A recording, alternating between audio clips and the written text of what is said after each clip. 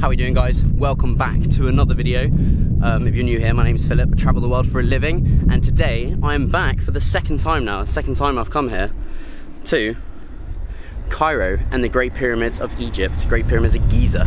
Giza Pyramids. If you look here, we've got the three major pyramids here. This one here, where Catherine is going up on the street now, was buried. We just went inside there. Oh my gosh. We're now inside the pyramid, guys, which I have not done before, and it's a lot, oh my gosh, it's a lot steeper than I thought it was going to be. Oh wow. More? You could meet anyone in here. Yes, discovered by Jeeves only 2nd of March 1818. It's very good to see them in situ. That was very short and sweet. When I'm popping back up to the top of the pyramid, the entrance.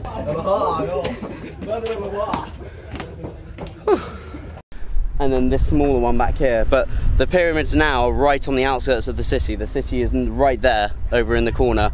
And so lots of people say, oh, it's become far too touristy, or the city's now impeding on the pyramids.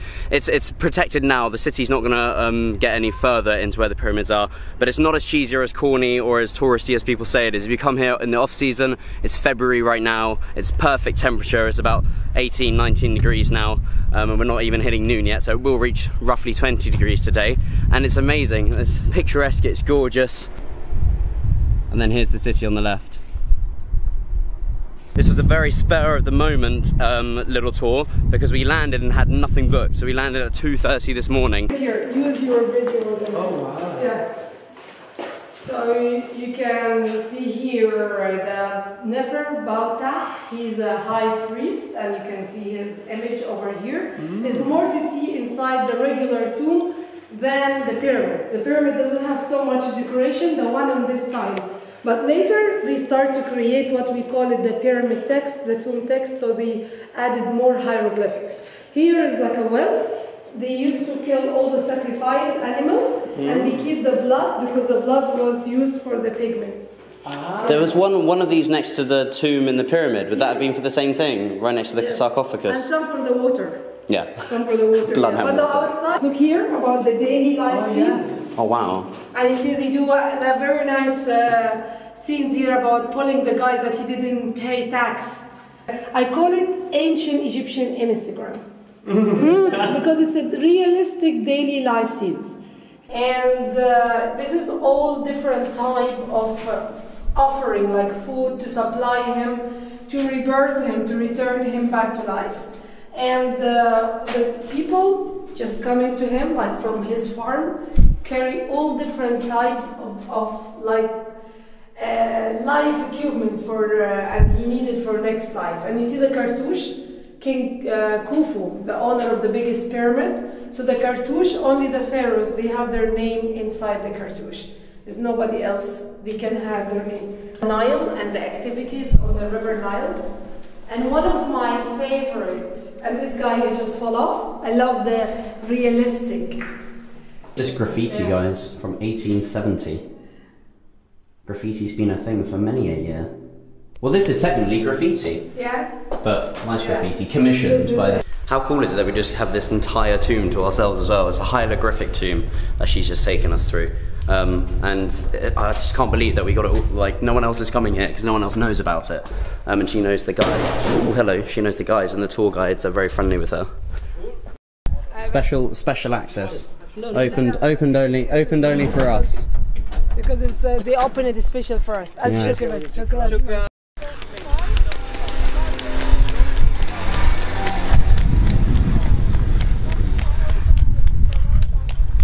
For it. Try, I don't know. 1, 2, 3. Oh, not very good. Let me do this.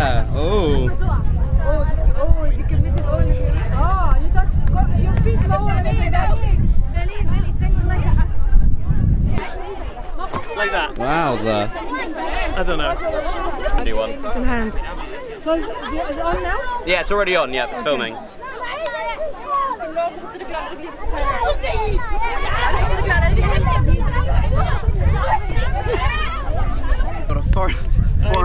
tourists here, so our tour guide is just clearing the entire way so we get a clean shot where there's no space. It doesn't matter if there are people, I know she's trying to clear. Yeah.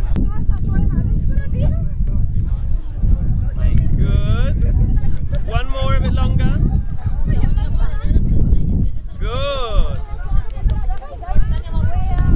Until I haven't done gymnastics in about a year.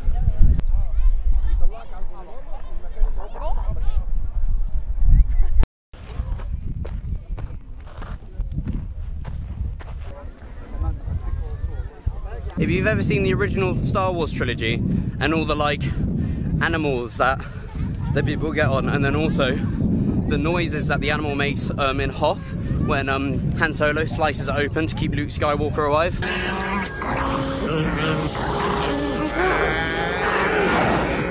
That's what camels sound like. They sound like aliens when they're gurgling constantly all the water. I'm not sure. Very odd. Well, that was perfect. Getting a few shots of some camels and the pyramids. Got some very good photos. But for some reason, we were being chased by a group of teenage. Were they Egyptian? Yeah. Yeah, being chased by these Cairo girls for some reason. I have no idea why. They took a certain liking to me. This is Egyptian priest, yeah? Yeah, with the hat on. Taking a ride. We made a very quick pit stop to come and see the Sphinx. So this is the iconic tourist shot you see all over with the 3 pyramids and then the Sphinx. And so we've just been told that back in the day, when the Nile used to reach its high season and flood, that this used to be a lake just here. So the river would completely flood over to here, and then this would be a lake just here on the right hand side, and that's how they got all the granite that wasn't from the quarries and around this area back in the day. Because there's lots of speculation as to how the pyramids were built, how they got all the rocks, the different kind of rocks, because the rocks in some of the pyramids are made from a certain rock miles away from the city centre. And the general consensus, what the Egyptians say and what a lot of TV programs say, is that they used boats and they got them here. So when the Nile was in the high season and it would flood, they would get these boats and they would basically row/push all this granite all the way along the river and into the floodland. So the river used to flood here, there'd be a lake, and then they'd take the granite on the boats to the lake. On boats? Yeah, on boats. So they came down the Nile and the lake was over here. And you see the stone on the right side, it looks like a sea stone because it's been covered with water for many years. When I say it was a lake here, it wasn't even long time ago, it was until 1960. Oh, wow. Until 1960. So the lake was there until the 1960s. Yeah, the high dam. So each of these holes represents a different organ when a mummy was mummified, if you were. And before they were put in the sarcophagus, if you don't know, mummies' organs, so a pharaoh's organs when they die, they were all ripped out, placed into different jars, and the brain was ripped out through the nose, so they get like a little pencil and they shove it all the way up through the nose, whip it out, and then they fill the body with sawdust, as she just said, and lots of other natural like salts and things, and it preserves the body, and then they put oil on. But I didn't know this, is that every single one of these little things had a statue here, and this used to have a roof, and there would be little holes, and a sunbeam would come in, and the sunbeam was basically, it would give a life force to the different organs. So if you had an organ here, it would be the mouth, this one would be the eyes, and then this one here would be the ears, and it's so that the pharaoh in the afterlife, when he comes back, he could hear, he could see, he could speak. It's all very interesting. It's all religion. It all loops back into one. It's all the same thing. So there are 24 of these different holes. So it's carved completely from one piece of rock, but then these bricks are where they've been restoring it since. Yeah. Yeah, so like rebuild it. And the tail, yeah.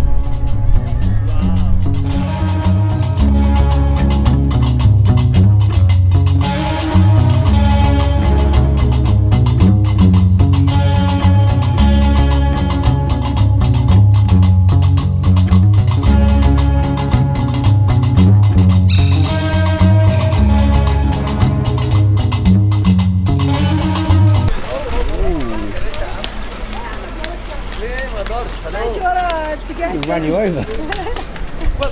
We've just left the Sphinx area and the tomb. We're about 2 minutes from there, and this is just where loads of villagers live. So this is like, she called it a village, it's more like a town. This is just like a little village. A mishmash of different buildings and different eras. She was telling us earlier how basically when we were coming through, how there are slums in the city centre in old Egypt. They're not really slums, however the people were just given land and they could just build any houses they like. So all these houses are just built shoddily and they're all built up. All these horses. cracking. So many horses around, being whipped and beaten. I'll talk about that in a bit, maybe.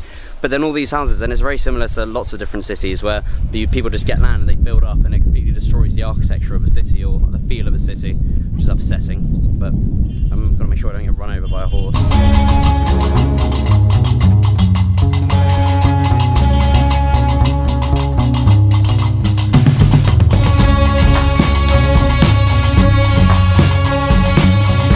We are with Deluxe Tours, recommended to us by a friend. They are a fantastic married team. How long have you been doing tours? For me, 9 years. 9 years, And okay. George? 15 years. 15, well, crikey. 15. So incredibly experienced, it shows. This has been one of the best tours I've had in a long time. I came to the pyramids before I started filming, before I had a camera in 2015, and we came with someone recommended to us by the hotel, and it took forever. We had about 8 hours of being driven around in a car to different various shops that we didn't want to go to, that wasn't part of the tour, and we've been to places today that I didn't even know were there. Like we went to different tombs, the one you saw with all of the inscriptions and hieroglyphics and stuff on the wall. Didn't get to do that last time, so thank you very much. It's been a phenomenal tour. And your name of your team is Deluxe Tours? Yes. And you have a Facebook page or? Yes, something? same name, Deluxe Tours. Same name, Deluxe Tours on Facebook. Yeah. So if you're ever in Cairo, you need to use these guys. Couldn't recommend them more. Fantastic job. Oh. At least they That must not be fun. They look quite relaxed actually. Yeah. Hello. I wonder what they're going to do, really. Off to go get killed. Yeah, they look fat. Aww. So what for everything? You want any picture for the night? We're gonna stop the car. Oh really? Yeah. I would love that, but only if it's safe.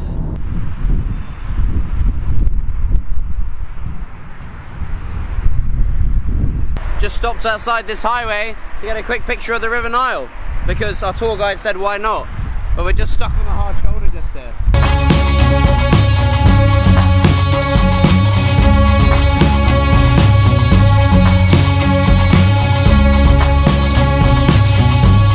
Again. Sure. Lovely day. Was the milky vodka? Thank you. Yes, with the milky vodka. Alright, see. Bye-bye. Thank you so much. I hate instant coffee. I'm gonna power through. A coffee is being brewed, an instant coffee. And then we're going to go to the gym, and by we I mean me. I'm gonna go to the gym. I'm gonna try and wake myself up again. Maybe go for a swim, or they have a sauna. We like a sauna. I must use the sauna, and then come back, and then I'm gonna do something I never do. I'm gonna edit this video on the day I shot it, and upload it maybe even on the day I shot it. What? But I'm gonna edit a video on the day I shot it. I've just been to the gym, had a really good session actually, even though I'm dog tired. I haven't slept in over 35 hours now, a very long time. I hope you guys like this little video of the pyramids. If you want to come here, definitely book Deluxe Travel, like I said. No, Deluxe Cairo, like I said. They are fantastic, they do the job well. And then, there's not really much else to say. Out of all the wonders of the world, I've seen quite a few now. I'm very privileged and very lucky to be able to just say that as it is, but this is definitely one of the ones that wasn't like if you watch my channel, then you know I uploaded a video about the Taj Mahal. I'll link it just up above. If you haven't seen it, go give it a watch. And like I said, I'm very privileged to be able to say that I've been to many of the wonders of the world, and unlike the Taj Mahal, which I felt was a little underwhelming, the pyramids live up to everything. I'm going to go to bed now. I hope you guys enjoyed the video. Please subscribe if you're not. It makes a massive difference. My subscriber count, for some reason, has gone up, despite last year that I had 0 videos put out because of my knee injury. I've also got a hell of a lot of views on quite a few of my videos now. My French motorbike video, also going to link that in the description, is on its way to 10,000 views, which means a lot. Maybe I need to start doing more motorbike videos. Who knows? Anyway, like this video, subscribe if you're not, and I'll see you in the next one. I'm tired. Can you tell?